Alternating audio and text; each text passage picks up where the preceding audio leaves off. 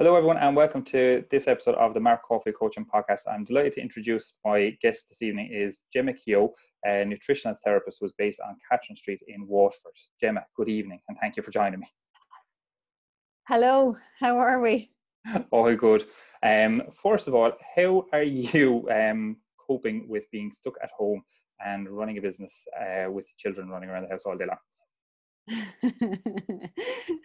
I spoke to one person today and I think she summed it up nicely. She's like, yeah, I'm great. I'm going slowly insane, but I'm great. It's happening so slowly, I don't even know what's happening. Look, like everybody on this earth, you know, we're all just, I don't know how you find it, Mark, but for me, like I have 3 smallies, and I kind of find that each week that ticks by, we're settling into it a little bit better. You know, you kind of sort out your system for the homeschooling and the schoolwork that needs doing, and you sort out your system for the incessant snacking and wanting food all the time.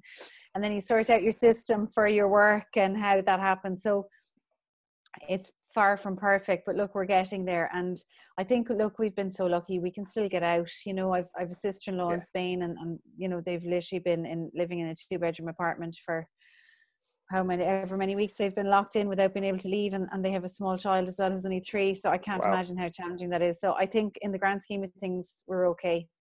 We've got it easy. I think so.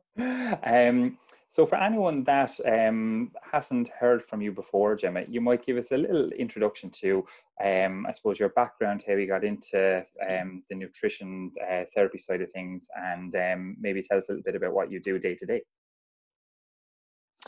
So I worked in pharmacy. I worked in retail pharmacy. I did my first day age 14 and I did my last day age 30. So 16 years in pharmacy.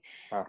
And I always loved it. And I suppose I always loved that person to person interaction. And look, it's very cliched, but I did always just love helping people, just loved being helpful. But I suppose all the while I was working in pharmacy in different roles over the years, there was definitely an itch that wasn't being scratched. And I remember talking to my mom when I was really small, and this is a really vivid memory that I have, and not a great example for as a nutritional therapist, but I'm going to share it anyway.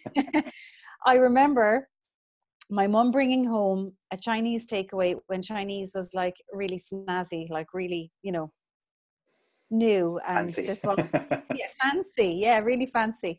And I always loved the bean sprouts. So I used to just say to her, just get me a portion of the bean sprouts. And I remember saying to her, I was probably 8 or 9 years of age, are these good for me? She's like, why are you even asking me that question? And I don't know where it came from or how it sparked, but all through the years, I lived on the wind until puberty kicked in around age 13. I could have existed on nothing. And as soon as the hormones hit, then my appetite took off. And I just always had an interest in what food did to us or did for us or what effect it had. So when I was working in pharmacy, I discovered a course in nutritional therapy, 4-year diploma course, which is what I studied. And I did that all the while I was working in pharmacy. I suppose I initially started out not necessarily thinking it could become a career, just purely doing it for my own interest, but really loved it. And by the end of it then kind of went, yes, definitely, you know, this is for me. This is what I want to be doing 24/7. I love what you said there about purely doing it out of self-interest, you know, just curiosity and wanting to learn a little bit more. And I think that's a common theme, even through friends of mine that I know that are into health and fitness and nutrition and training and weights and that kind of stuff, is most of the people tend to do it for themselves initially and then realize that, you know, they might give a few tips and tricks here and there and realize, you know what, I'm enjoying this, you know, and people seem to be taking, I suppose, my advice to heart, and they're using it and it's helping them and it makes me feel great and they feel great. And the fact that you said that you just love helping people, you know, it really, I suppose it shows to the type of person that you nearly have to be good at what you do. You have to care. Yeah, you do. Like only yesterday I was on a call to a client and I remember kind of saying to them, because sometimes I often wonder what clients are thinking when you're making suggestions to them, you know. I often wonder, they think, oh my God, she's crazy. Like, I'm never going to do that or eat that or buy that supplement. But I always kind of say to people, once we do our info gathering section, and then we move into the section where I start making some suggestions for them, I always say, look, I'm now going to speak to you as if you were my brother, sister, husband, best friend, someone in my immediate family. If you came to me with said problem, this is exactly, I'm telling you now what I would tell them. So I always try and talk to people, because I remember hearing, doctors in their training, that this is how they're kind of taught. If you've got to deliver some really bad news, you put yourself in that person's shoes and you make sure that you have that human connection. And I just think that's so important. So sorry, I digress. But yeah, I think you have to want to help. You couldn't be in a profession like this if you didn't really care about people. Yeah, it's like the old adage, do no harm, was rule number one. First, do no harm. Yeah, hopefully you help, but absolutely, at worst, you do no harm. So tell me a little bit about, I was going to ask about your, what does your average day look like? But I suppose these days during the COVID-19 pandemic, just in case someone's listening to this in 5 years' time and they have no idea what we're on about, like on an average day, is it one-to-one clients? Is it groups? What way do you work on a day-to-day basis? It's becoming more and more group work, which I love. But typically, I suppose before COVID-19 pandemic and lockdown and all that, it very much was one-to-one work, with maybe some group sessions with companies or something like that kind of thrown in. So at the moment, it's I try and put all of my clients together into the one day, just so that I get into that headspace and I'm in that zone, and I kind of find I'm much more creative when the wheels, with my ideas and information comes to me better when I'm in the zone, rather than taking 2 people on a Monday and 2 people on a Friday. I put them all into a Wednesday. So Wednesday, at the moment, it's all this. It's Zoom consultations or phone or WhatsApp. I mean, whoever came up with Zoom 5 years ago could not have known, could they, how well they were going to do out of this. We should have all bought shares when this all started. Hindsight is a great thing. But so that's it. So it's like, if I'm working one-to-one with someone, so at the moment, let's just say, because as you rightly mentioned there, we have, we all are working from home with small children. There's a lot to be packed into a day, so I find what I'm doing at the moment is I'm getting up around 6 or 6:30 to get a bit of peace and quiet and a bit of headspace and a cup of coffee when no one else is up, and do a bit of work, kind of make a start on the day. And if you'd asked me a year ago, would I ever see myself doing that, I would have said absolutely not. Love the lab, I love the extra half an hour or whatever it is in the morning, like we all do.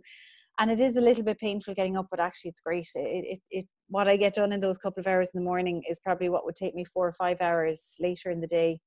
So it's a bit of work. Then it's breakfast with everyone. And then around 10 a.m. it's maybe sit down and take some clients, or I might have other Zoom calls to do. Or now at the moment with COVID, it is a bit more online group work with some companies, which is great. And I'm loving that. Love that. Love the bit of diversity. I think, I don't know if you feel the same, but when you're a sole practitioner and it's just you and your business, it's nice to have a few different things going on. It's great. And even like you said about having yourself in the headspace to get through it all, and scheduling it all in such a way that you're in the zone and you get that flow going and you're ready.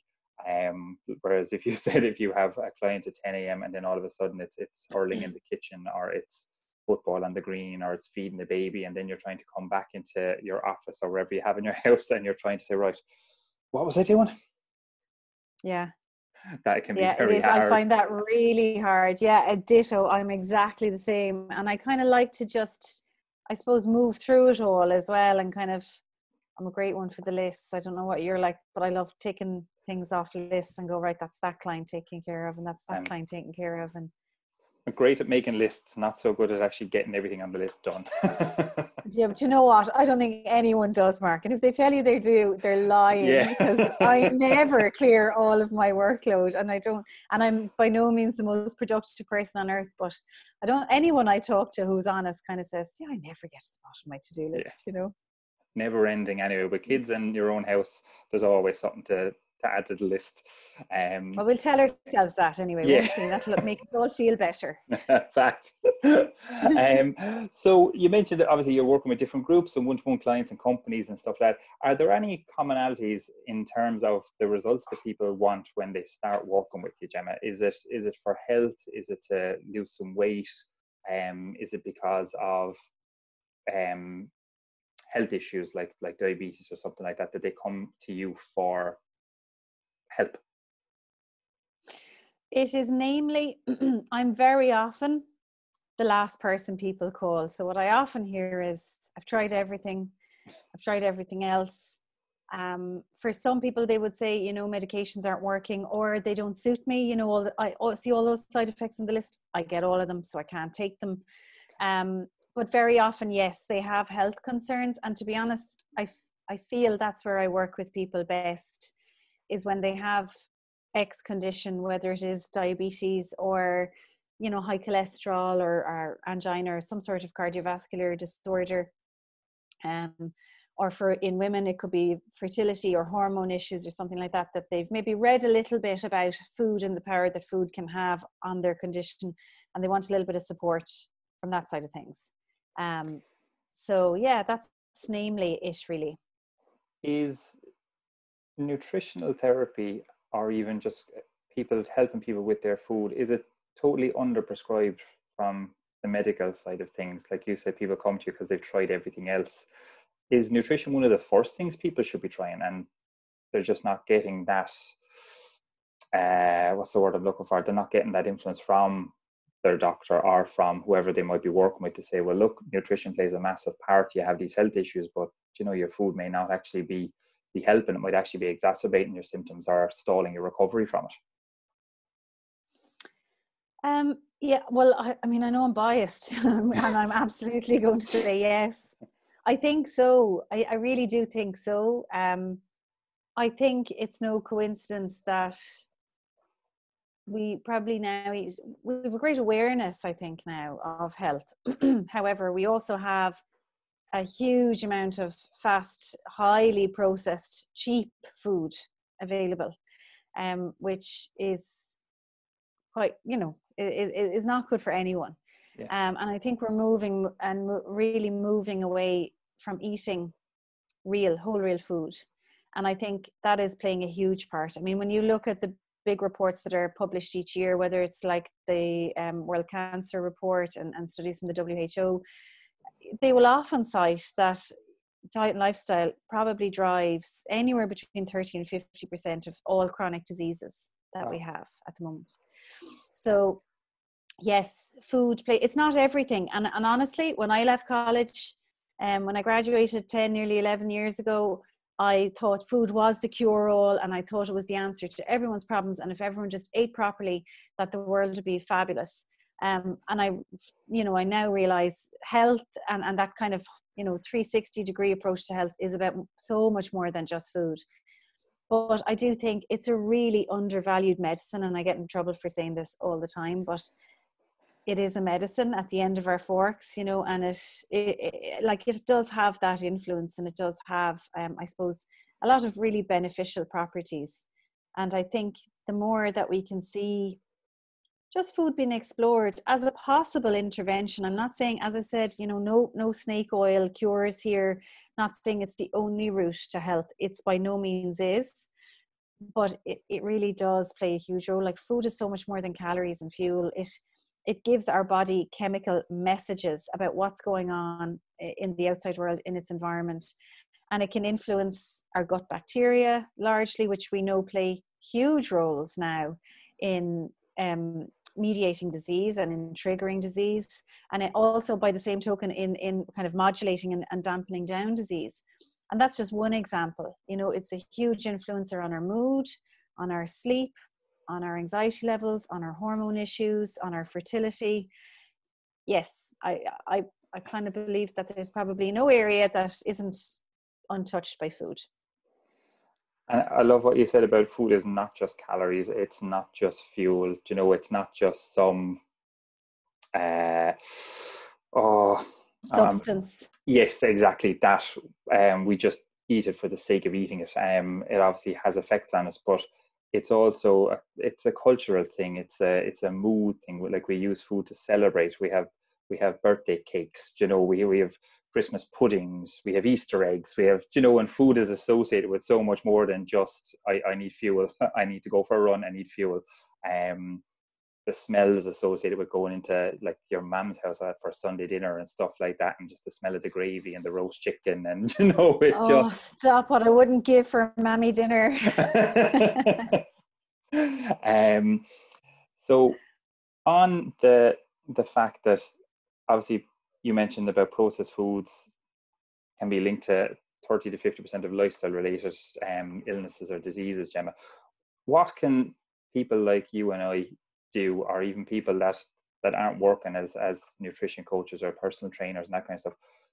How can we help people towards making those better choices? Is it posting about it on social media? Is it scare tactics? Do the government need to play a bigger role? Like, how can we reverse that? How can we show people that, you know, a lot of the time the diets that we're eating, the majority of the time, but the majority of the population are leading them towards, whether it's being overweight, obesity, leading, and all the health related things associated with that. Then, like you said, like diabetes, like high cholesterol, high blood pressure, you know, heart issues and things like that as well.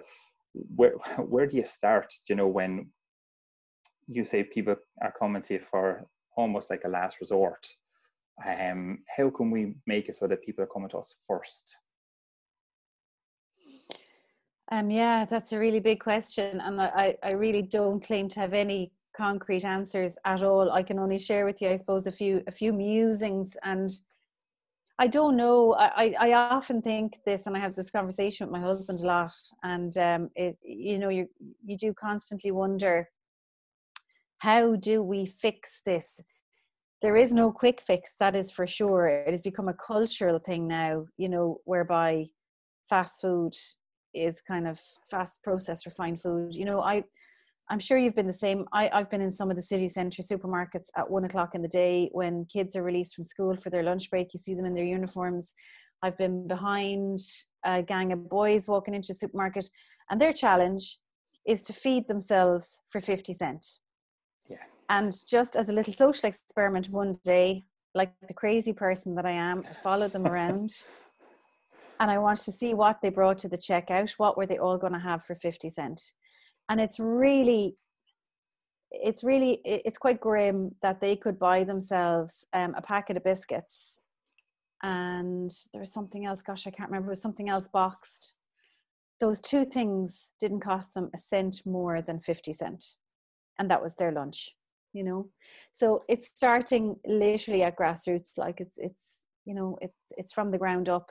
But that's one of my big bugbears, is that processed now when I say highly refined processed food, I'm talking about the kind of the boxed breakfast cereals, biscuits, ready meals. You know, it shouldn't cost a family more to buy whole real food to feed themselves with, like, some sort of cut of meat or fish and fruit and veg and some potatoes. It shouldn't cost them more to buy that than it does cost them to buy a boxed ready meal that you either add water to, or you just unwrap it, take it out of the freezer and put it on a tray in the oven. Like, there's something very wrong about that. Are we losing the ability to cook? I think so, a little. I do think so. Sometimes I feel like I'm actually the wrong person to ask about all this, because I'm kind of, you know yourself, like we don't have the insights that the common Joe has, because this is our world. Like, my world is like, my girls, they're 8 years of age. They could probably totally fend for themselves right now. They can cook omelets, and they can make desserts, they can make smoothies, you know, they help me peel and chop regularly. But that's my world. I've consciously gotten them in on that. There's a lot of people who that isn't their world. You know, their world is, God, I've a fiver in my purse. Can I go to the local shop and, you know, can I feed us all tonight for that? Like, it's a very, very different reality. So yeah, I think I do though. I think a lot of it is back to cooking and back to, I'm sure you would say the same about your grandmother. My grandmother could have made a meal out of Oh yeah. nothing, like absolutely nothing. There could be leftovers in the fridge and there could be a couple of eggs and that's it. You'd have something delicious half an hour later, you know? Yeah, definitely. I still remember the smell of the chuck stew from going into my nan's Oh, house yum. at lunchtime, and you'd be using the slice of batch bread that she'd be after making as well, or she'd be after getting it up in the bakery or something like that to mop up the rest of the gravy and stuff afterwards. But it was real wholesome food, you know. And I remember even 100%. when I moved out of Mam's house and myself and Sarah moved in, I think I'd say it was easily 2 or 3 years before I ended up going up to Mam and said, "Mam, how do you make soup?" Because I was in the house one day and I just had a craving for some soup. And it wasn't that I hadn't gotten it when I was younger, but I had never actually cooked it because Mum was always the one that used to bring in the veg, she'd chop and cook and whatever, and then she'd just call, "Dinner's ready," and that was it. Then we're all out at the table. But like you said, it's engaging kids, I suppose, the next generation in cooking, prepping, and helping around the house. Like you said, your kids could probably fend for themselves. Like Tommy could make scrambled eggs, sliced toast. He helps me chop the veg if we're doing a bit of soup and gives out to me that it's not his nanny's recipe, you know. Oh yeah, and and I think those high standards for kids are brilliant. You know what I mean? Like let them give out to you for what you didn't do right. Yeah, Definitely exactly. holding me to I task. do. Oh yeah, for sure. But I suppose that's what's happening is there isn't a lot of cooking going on at home, perhaps, you know. And I think, look, it's probably like everything in life. There are dichotomies. There are people who are really trying to do everything right, and then there are people who need a bit more help and a bit more support. There are people who probably don't really know how to feed their family with, like what we're talking about, fresh, whole, real food, because they were never shown, Yes. and the cooking skills are being lost. And like, you know, my mother was kind of saying that when she was married, let's say, when was she married? In the late 60s, early 70s. And she said it was just on that era where the things like the, you know, the instant custard was coming in, like powdered custard, and there was a few Yeah. more kind of like that, like corners were starting to be cut, you know, the food industry was really taking off. And she said, like, if she was to tell her friends at that time that she was making custard from egg yolks and sugar and scratch, that she was like perceived as old fashioned, that Yeah. the new modern housewife was, you know, was buying these products because they made her life easier. And this is, I think, what has just become ingrained all through the years. Whereas now, like, now you see the person who's grown a bit of veg in their back garden, maybe, or doing a bit more cooking, and they're seen as really modern and progressive and Yeah. all over it. So I think food is a bit fashionable as well. It's like fashions over the years, you know, comes and goes. Um, Definitely. I love what you said about food products. I think it was many moons ago. Sarah even asked me how many years ago did you do the talk down in Tracy's Hotel down in Spirit Forest, and I actually can't remember. It was probably like 5, 6, maybe. I can't remember. Yeah, neither can I. Anyway, Possibly. we'll skip over that part. Yeah, a while But back. I'm nearly certain that it was you that said it. But when you mentioned products there, it just triggered in my head. You said that if a food has more than 5 ingredients, it's not a food; it's a product. You know, real food is the ingredients. Yeah, that's it. You know, like carrots don't have an ingredient list. Apples don't have an ingredients list.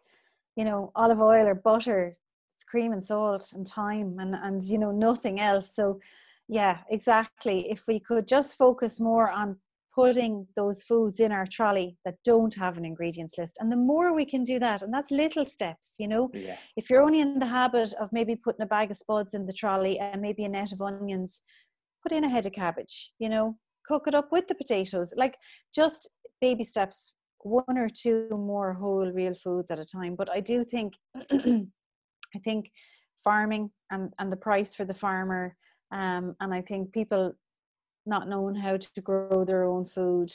I don't know how yeah, to grow my own food. We moved house in January. I, thank God, now have a garden. And the reason you're seeing nothing but clutter over my shoulder is we had a load of stuff, load of jobs lined up to be done in the house, and literally COVID struck. yeah. So over my shoulder is a sink and new counter boards and everything that were meant to be fitted and done. But just since we moved in here and we've got a garden space, I'm now thinking I'm this green figure goddess because I have the most amazing lettuce that I can snip and eat when I want growing out the back. And the girls actually were just out playing and they just showed me our first few strawberries are coming on the strawberry Brilliant. plant. And like, that's my level of understanding growing. But when I was growing up, you know, I grew up very, very rural Waterford, grass growing in the middle of the road where I grew up. And, you know, you traded bags of fruit and veg like for favors with neighbors and stuff. That's the way it was done. And it was brilliant. Gorgeous. Yeah. That's amazing. And I think, like you said as well, a lot of the attitudes around food now is becoming a lot more artisan, a lot more it's becoming trendy to grow in your back garden, to have planters on the windowsill with your fresh herbs, you know, to have a patch in your garden, or to have an old pallet repurposed as a planter and stuff like that for different types of fruits. The waste issue as well with buying all of that stuff in the supermarket, like a lot of the stuff that doesn't have the ingredients is in plastic bags and all that kind of stuff. And we won't get into all that kind of stuff now, but I just wanted to throw in that, you know, that I think a lot of attitudes are starting to change around food, and people are becoming a lot more cultured, I suppose is the word I would use. That, you know, people that, like you said, years ago the Chinese was like the height of sophistication. It was like, oh my god, we're getting a Chinese. This is amazing. But you know, oh, there's chopsticks with it. Oh my god, we are so posh. Yeah. Whereas what do we do with these?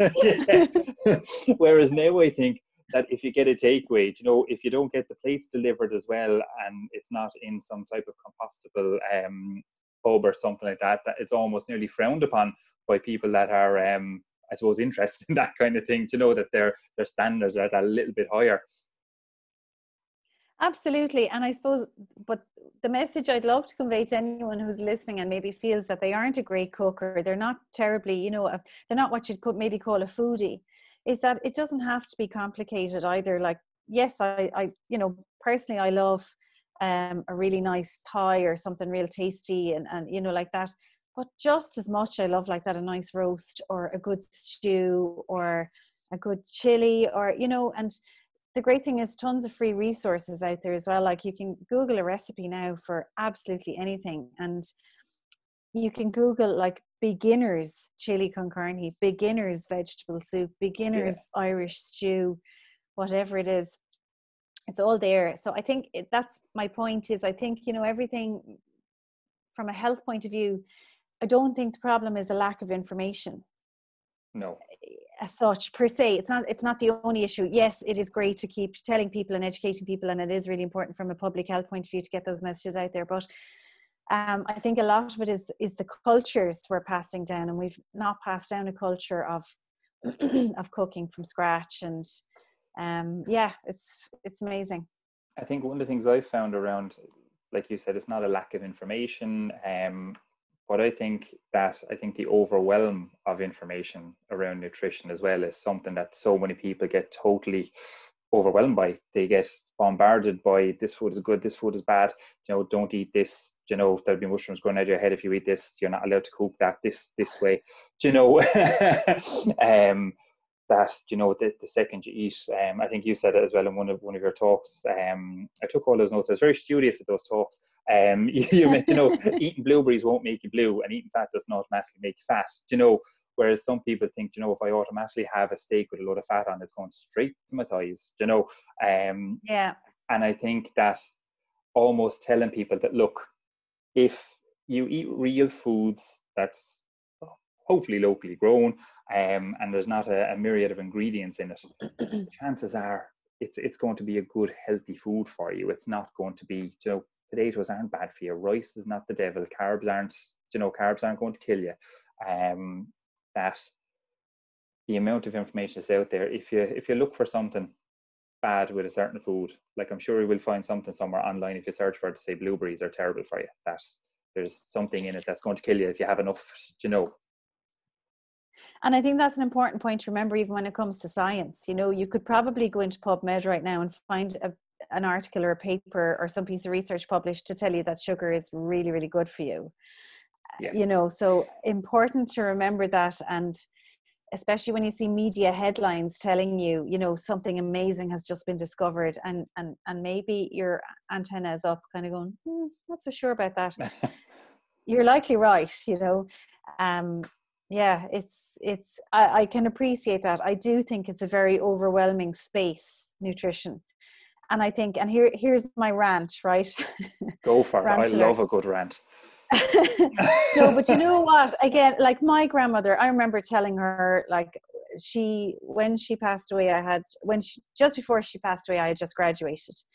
And I remember telling her, I was all fired up, you know, Nanny, I've just studied nutrition therapy, I've just graduated, it's brilliant, I love it. She's like, what will you be doing, you know? And I remember saying, well, it's kind of the therapeutics of food, you know, it's teaching people about why certain foods are so good for them, and how it can really, really help. You mean to tell me you're going to be someone now who tells me how to eat? And I said, yeah.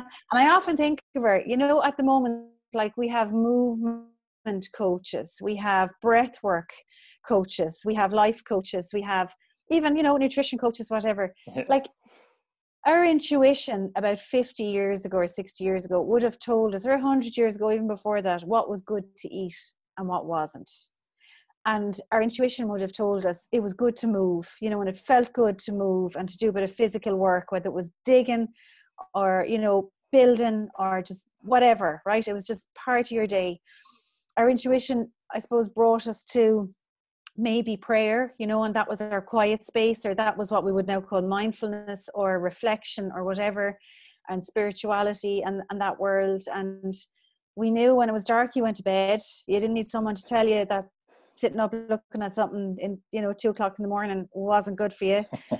And I just think actually a lot of the root cause of all of our issues at the moment is we're so far removed from what's intuitive, you know. It's like we have to be told what to do and told when to show up and how to be, you know, how to behave and what to buy and how to dress and all of it, you know. It's like we need to be told. And actually, if you can just say to yourself, right, you know, I'm going to start with the basics, whatever it is, whether it's your food or your movement or your sleep or whatever, just look at the fundamentals. And if you're feeling overwhelmed, just kind of say, well, look, I know this worked for me in the past. If it's your sleep, you know, I know I'm not someone who goes to bed early. If I go to bed early, I'll be awake a cockcrow, and then I still don't sleep great. So maybe I am better going to bed a bit later, sleeping solid, and maybe, you know, getting a walk in the next day so that actually I'm wrecked for bed by 11 or 12 o'clock that night, and I'll sleep soundlier. I just think a lot of the information is within us, but we just can't or don't tap into it. Is it a case of, like, we don't like taking responsibility, as in we don't want to be our own fault that we haven't succeeded at something? We need to fall back on saying, well, my nutritional therapist told me that I should eat this and it's not working, as opposed to I tried it myself and it's not working, so I'll try something else. The intuition side of it that you said, I find really interesting, because I think a lot of people, if you told them, right, what changes do you want to make right now to improve the food that you eat? Most people, they'll cut out the crap, they'll reduce their takeaways, they might come off the drink for a couple of weeks, you know, they'll start eating healthier foods, they'll add in more veg. And as you said, it can be as complicated as you want it to be, but you can also make it as easy as you want it to be too. Yeah, and it's all about moving forward, isn't it? You know what I mean? Like someone might come to me and their diet is already in a really good place, but maybe they have, as I said, you know, said condition like diabetes, for example, and I will still see things that I know could really help lower their blood sugars, lower the cholesterol. You know, maybe one of their goals is like, oh, my GP has warned me if I don't really get my blood sugars in check that I'm going to need insulin or whatever. Yeah. And I can look and say, right, look, there's definitely a lot more we can do here. So there's that very tailored approach. But yes, I think you can make it, you can simplify. I think also a lot of people just think, and I think it's a cultural thing, it's nearly like we think our ill health or our whatever, poor sleep or whatever it might be, just happened to us. Do you know what I mean? There's no reason. It's just, I can't believe it. That happened to me. And yes, don't get me wrong, life does happen, and you know, things get thrown at you. But a lot of it is set up by our environment, whether it's our diet, whether it's our stress, or whether it's because we're in the job that we hate and that's what's driving us to seek comfort, you know, in that bottle of wine or in overeating or whatever it is. But I do think, I know what you're saying about personal responsibility, and, you know, do we kind of just want to hand it over to someone else? What I think people, in my opinion, and I really hope this doesn't come across badly, but what I think we're missing is people realizing that things, when it comes to health anyway, things don't tend to just happen to you. Even if genetics play a role, in terms of cancer, has been reported that, you know, approximately 15% of cancers have some sort of genetic component to them. The other 85% are diet and lifestyle and environment related. So that could be exposed to something, eating something, breathing something, whatever it could be. So I think we're kind of, for me, that's a big piece that I'm always trying to bring people's awareness to, without a judgment, you know, without saying, because everyone's doing the best, you know, no one would knowingly make themselves ill, right? So I think a lot of it is just realizing, well, actually, I do think it's because you've had, you know, too much white bread or whatever it is, that this is why you are where you are, you know? Yeah. Okay, you mightn't have been living on Coke and crisps and chips for the past few years, but there maybe are other factors that have driven this condition. So yeah, that's something I'm always trying to bring people's awareness to, I suppose. I'd love to dig into that a little bit more, and I'm making notes here for things that I'd like to dig into with you. But before we finish up today, what I would like to talk to you about is everyone at the moment, and I'm seeing it through my social media feeds. I'm totally guilty of it myself. Maybe, like you said earlier, snacking too much, finding comfort in a bottle of wine, or three. You know, we're social distancing from restaurants, so there's probably takeaways that are dropping bags at people's doors, and it's easy, and we don't have to go to the supermarket and shop. In terms of emotional eating, or people that find themselves snacking a lot, is there any strategies that you would use with clients, or that you've used yourself, to stop yourself constantly going to the fridge or to the pantry, or just kind of, I suppose, emotional eating is only a problem if you do it and it's affecting your health, I suppose. Like you said, at the end of it, a long day, if you have a glass of wine that chills you out, great. But if you find yourself constantly eating processed foods because you're stressed and tired and don't sleep, I've rambled and I've lost the point of the question. But in terms of emotional eating, I suppose is where I'm getting at. You know, how, like you said, how big a role do things like stress play, and a lack of sleep or disturbed sleep play with that?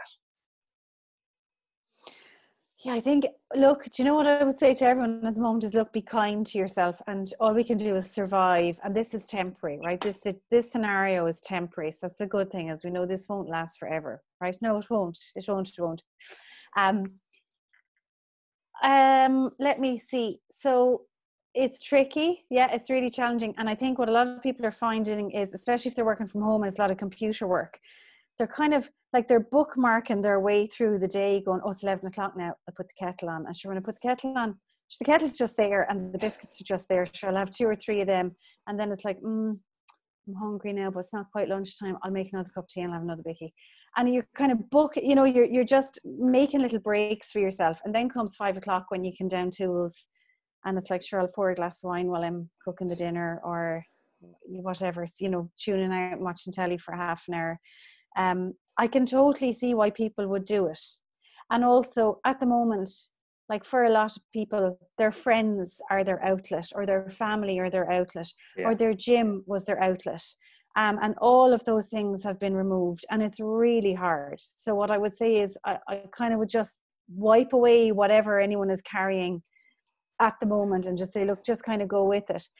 However, that said, I personally think there's huge opportunity for all of us to come out the other side of this, maybe with some lovely new habits in place. Do you know what I mean? That maybe you have the time and the space to focus on other good stuff.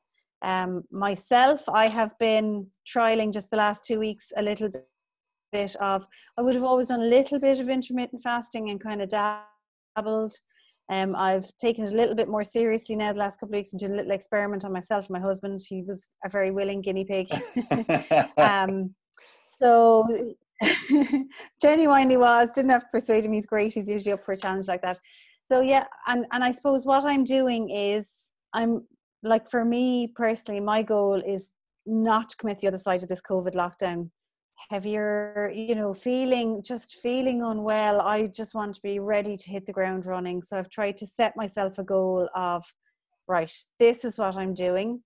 I'd be the first person to say, I'd probably be my own worst client. I wouldn't be the most compliant. I love the ideology of it, but I would be someone who needs to make changes really slowly, you know. So if someone was making changes with me, I was listening to a fascinating podcast out on a walk the other day, and it was all about habits. This chap who was delivering it was a human behavior expert. And he was saying, you know, if you want to set someone a habit that they are going to stick with for life, and let's just say that, let's take exercise as the example. You know, he said, you set up a program for them, you get them like sweating buckets, you know, 3 times a week, absolutely killing themselves.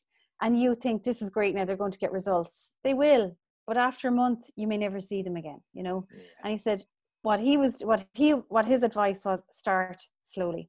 Tell someone, you know what, when you're brushing your teeth in the morning, I want you to do 5 squats. And if you can do those 5 squats, do another 5 when you brush your teeth again in the night, and come back to me in 2 weeks' time. And it's all about those little slow incremental changes. So I think for anyone at home at the moment, or anyone, you know, whenever they're listening to this, COVID may be long over. It's really start slowly. Just maybe start crowding out some of the bad stuff, like saying to yourself, right, you know what, at the moment, coffee and biscuits are my absolute Achilles heel. Maybe you just don't buy the biscuits. Maybe you say to yourself, I'll have a nice bit of dark chocolate, or I'll have a nice yogurt or something like that with my 11s. But that's the only change that you make, you know, for 2 weeks, and say, right, if I can commit to that and I can get that going, well, then maybe I can tackle the takeaways or the 3 bottles of wine on a Friday night or all the other stuff. But start making little changes that are really achievable, that you know you can do, that you can engage with, and that you're not going to feel like you failed if you don't do them, you know. I like that, because I actually did a post on my page, I don't know if 2 or 3 days ago, but about people tend to start and they do too much too soon, basically, whether it's nutrition or exercise. You know, it's hitting the gym 6 days a week, it's cutting out every single food that you really like, and almost punishing yourself and saying, right, I'm going to stick to this really strict diet. And it just ends up in them hating life, hating the way that the changes that they've made, and they don't stick to it long enough to see the benefit of any of the changes that they made anyway. That's it. And I know you touched on it there at the start, and I think it's really important. Like, we must remember, food is a huge source of pleasure in our lives. That doesn't mean it should be worshipped, but it is. You know, we break bread with people. You want to see good friends, you go for dinner with them. You know what I mean? It's a huge cultural way of I suppose connecting and communicating, and so it should be. You know, that's what it should be. But it should, you know, obviously you want to be enjoying good food, but that's it. It's to not make it punitive. It's to not be like withholding the food that you love from yourself in a kind of a punishing way. Absolutely. And on that note, Jemma, I want to ask you, what is your favorite food or meal? I was thinking about this.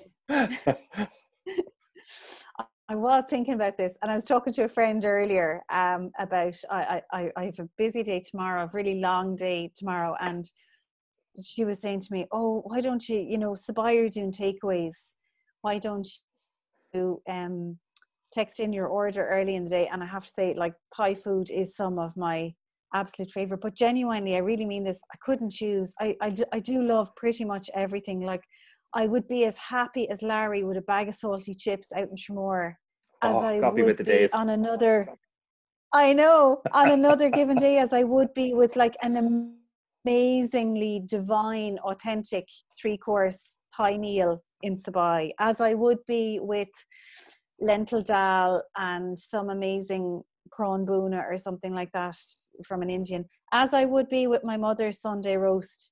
I love it all. Like, there's not one Sushi, no, absolutely not. Give me anything Okay. else for sushi and I'll happily eat it. I hope And, you're taking notes on that now, Mark. and tell me, is there any food that you like? You obviously you probably answered this already with sushi, but is there any food that you're like, oh, yuck? I can't understand why people would eat cold, wet fish. I just really can't. What else? I did a Facebook post recently. I'm trying to like celery because the health benefits are so good. Yeah. I like pretty much every other vegetable. I'm a bit on the fence about courgette, depending on how it's cooked. But celery is one that oh my God, I mean, it was like, it was like garlic to a vampire if you put celery in front of me. I'm working on it. I actually quite like it cooked now. It is lovely cooked. But, only recently I saw a colleague of mine and she had a post up, it was a little snack idea, and it was like a stick of celery just like kind of chopped in half. And there's a little bit of pesto on it and a little bit of cream cheese either end. And I kind of thought, maybe I could do it. And I prepared a couple here and then I went, no, I just scooped off the cream cheese and the pesto and left the celery. It's not happening. Jemma, thanks so much for coming on and having a chat with me. I don't know how I feel like we skimmed the surface, and I'd love to maybe revisit and do this again at a later date. Picking a couple of topics we could dig into a little bit deeper. Happily. But yeah, look, thanks for coming on. I hope that, like you said, that the whole lockdown COVID situation doesn't last too much longer. We can all get back to some semblance of normality, and hopefully you, the family, and everyone belong to you stay safe and well. Likewise, Mark. Take care of yourselves. All the best. Thanks a mil, Jemma. Take care. Bye. Bye.